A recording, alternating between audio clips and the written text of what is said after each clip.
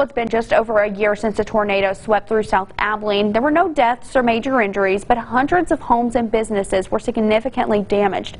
Repairs still continue for many residents, and KRBC's Kevin Clack shows us the progress on a tiny home for one of those residents.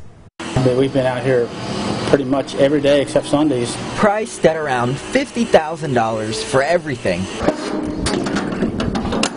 Keith Thomas, providing disaster relief with boots on the ground, said it's hard to put a value on providing someone a place to live. This tiny home is being built after a part of Abilene was devastated by a tornado a year ago in May. There was, of course, a lot of damage, fences, roofs. Dr. Kathy Ashby, president of United Way of Abilene, says immediately they jumped into action. Our plan was to help our community as quickly as we could with rebuilding and repairing and restoring their homes. One house in particular had severe roof damage and needed to be torn down and rebuilt. Demolished the house, cleaned the lot up.